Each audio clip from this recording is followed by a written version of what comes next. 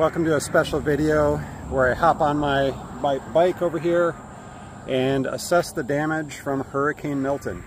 I'm about 60 miles north of where Hurricane Milton made landfall here on the west coast of Florida, and I just hopped on this bike to kind of assess some of the damage areas, and I just wanted to do a quick video and show all of you. So I'm going to show some various scenes. First thing I wanted to point out is just how wet everything is. We received about 15 inches of rainfall within that 12 hours or so, and so this is just one thing. I don't see a lot of wind damage here, but I'll show you much more as we go. So here's a scene. We've got all these pine trees leaning over with some that have fallen down. Of course, the ones that are most exposed are the ones that have fallen down. And if I pan over here, we have some oak trees, some big oak trees that have fallen down as well, right over here.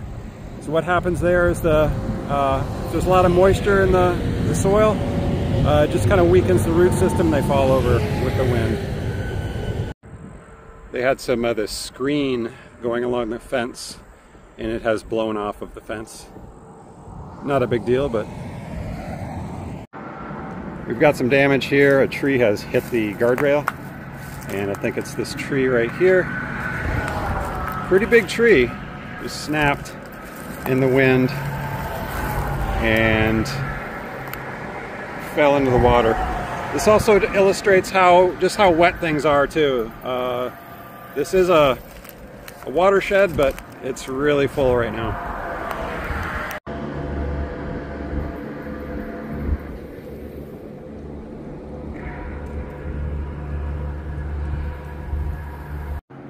It's very normal to have fence panels out. Here's another place where we see a lot of tree damage. And across the street.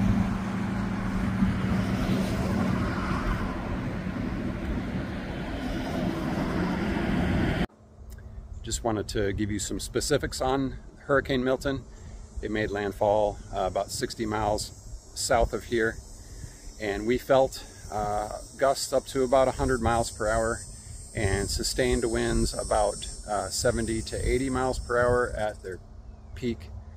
And I could show you areas that aren't really damaged, and a lot of those, and then some areas like this. So you can see a tree toppled over, a nice big pine tree toppled over, and on we ride.